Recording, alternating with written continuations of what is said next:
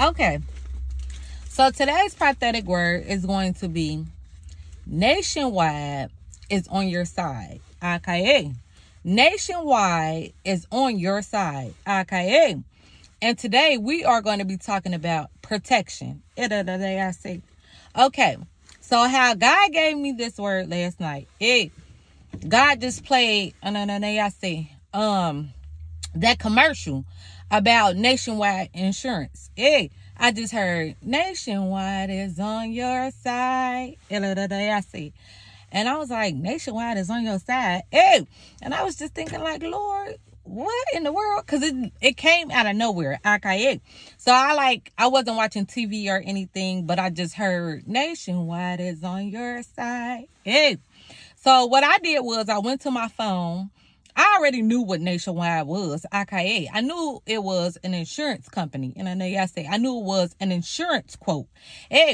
But I just went to my phone and then I looked up about Nationwide is on your side.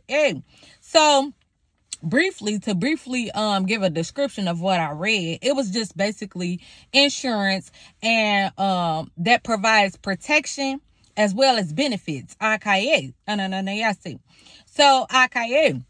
Nationwide also, thank you, Lord, hallelujah. It's like the best, it's supposed to be the best insurance that you can get. Okay, it has great benefits. It's like, nationwide is just all around. You are all around protected. Okay, so it's a very good insurance. Okay, so basically it was God's confirmation that you are protected. Okay, you are protected. You are covered. By the best. Okay. Covered by the blood of Jesus. Okay. In the name of Jesus. Okay. Okay, so that was last night. Okay. When God said, nationwide is on your side. Okay. And when I woke up today, God placed a scripture before me. Psalms 20. So what happens is God will display a message to you, download a message to you, give a message to you. Okay. Then also God will come back around, okay, and give you verification. And he will verify what he's already placed in your spirit, in your heart, in your mind, something he's already spoken to you. And then he'll come behind it. And when it's God, and give confirmation. Okay. Up to at least 3 times. Okay. God confirms himself in 3s. Okay. At least to me. To let you know it's him. So God led me to Psalm 20. Okay. And I'm going to read it. And I have my Bible here. Okay. So in Psalm 20, it says, may the Lord answer you in the day of trouble. May the name of the God of Jacob protect you. May he send you help from the sanctuary and give you support from Zion. May he remember all your offerings and regard with favor your burnt sacrifices. Selah. May he grant you your heart's desires and fulfill all your plans. May we shout for joy over your salvation, and in the name of our God, set up our banners. May the Lord fulfill all your petitions. Now I know that the Lord saves his anointed. He will answer him from his holy heaven with the saving might of his right hand. Some trust in chariots and some in horses, but we trust in the name of the Lord our God. They collapse and fall, but we rise and stand upright. O Lord, save the King. May he answer us when we call. So furthermore, with this, okay, God is going to give you additional confirmation, okay, additional reassurance. Because God is just that good. So when God was just now sending me on my way, okay, go and say what I told you to say. Go and do what I tell you to do. God began to just download me with scriptures and verifications of his protection for his children. So God was just reminding me about us being in fear and having anxiety. Hey. So God is saying to us today, to me and to you, to all of us, to his children, hey, why are you in fear? Hey, why are you afraid? Why are you worried? So God was just confirming to me, hey, do you not know who I am?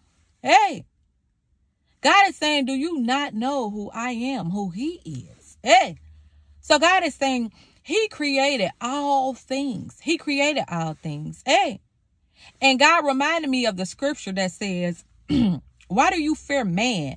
Hey, that is mere breath. Hey, so God is saying, why are you fearing man? Why do you fear another man?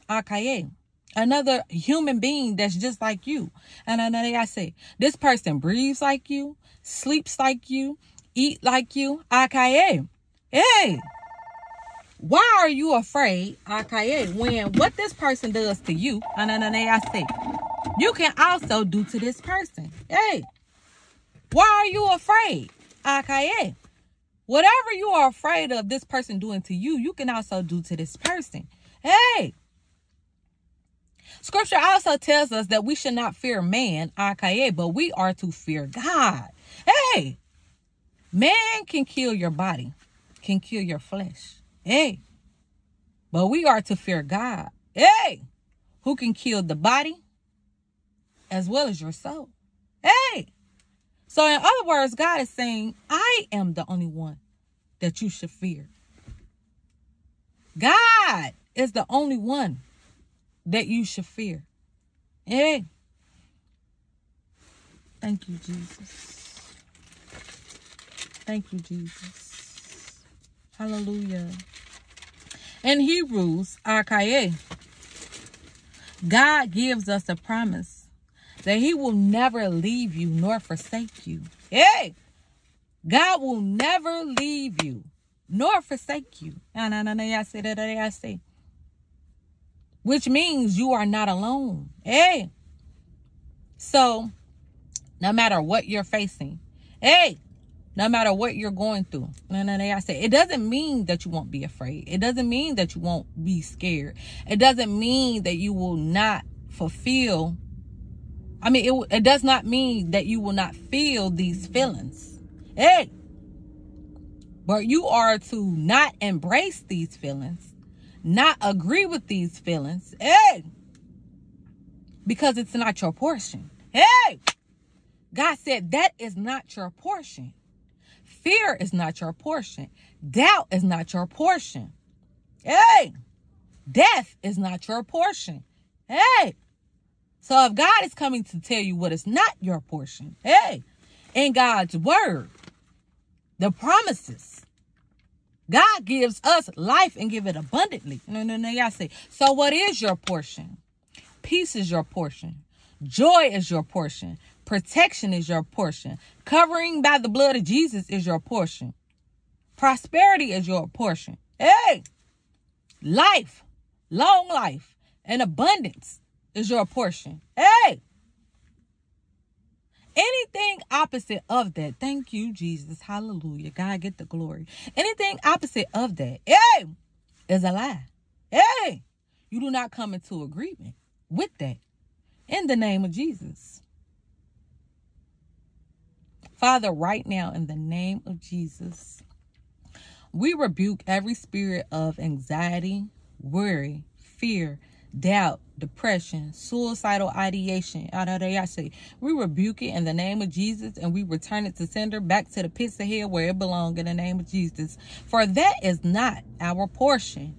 Hey, for Father, you come to give us long life, Lord, in the name of Jesus. Abundance, peace, love, joy, kindness, meekness, Lord. Thank you. And we receive all of that, all of the good in the name of Jesus. We plead the blood of Jesus over our life, Lord. God, we put on our protection today, our armor of God. We speak your words that you've spoken over us. We come into agreement with that. Yeah. We come against, Lord, the lies of the adversary in the name of Jesus. Lord, right now in the name of Jesus, if we have partnered with these things and allowed these things to come in and to torment us, we ask you right now that you break it, Lord, in the name of Jesus. We renounce it. We denounce it. In the name of Jesus. Lord, Father God, any agreement that we have came into, known or unknown with the enemy, Lord God, may it be broken by the blood of Jesus right now in the name of Jesus. Father, we give you all the glory, the praise, the honor, Lord God, forever and never, Lord. You reign. In Jesus' name we pray. Hallelujah and amen. Hey, may God keep you. Hey, may God order your steps. Hey, may God cover you in the blood of Jesus. Hey, everything pertaining to you. Hey, may you lose no good thing. Akaye. May you keep doing the work of the Lord. Akaye. May you walk steady. Hey, order my steps, Lord, in the name of Jesus. Hey. Trust in what God is telling you. God is with you in the name of Jesus. God has you in the palm of his hands. Thank you, Lord. Hallelujah. Scripture is verifies and tells us, Jesus says in the Bible, that the Father has you in the palm of his hands. Nobody can snatch you. He says nobody, no one can snatch you out of my Father's hands. You fearing somebody because they got a gun. You fearing somebody because they got a knife. You fearing somebody because they done made threats against your life. But if my Father, who art thou in heaven, created everything, that means he created the guns. That means he created the knives. He created everything. And if I'm doing what I'm supposed to be doing, walking in the way I'm supposed to be walking, if I'm obeying my Father, if I'm doing my Father's work, and if my Father is in control of everything, then how can somebody come against me and kill me and my Father not know about it? Why would my Father allow that? Hey, my Father is in control. So what I'm just going to do is not fear. I'm just going to trust and put my life in his hands because it's already there anyway. Not fear, no anxiety, no worry. God has me in his hands. I'll be all right. Whichever way it go. Be bold. Be brave. Speak God's word over you. Pray. Cover yourself. And go forward. Go forward. Keep doing what God told you to do. Have a blessed day.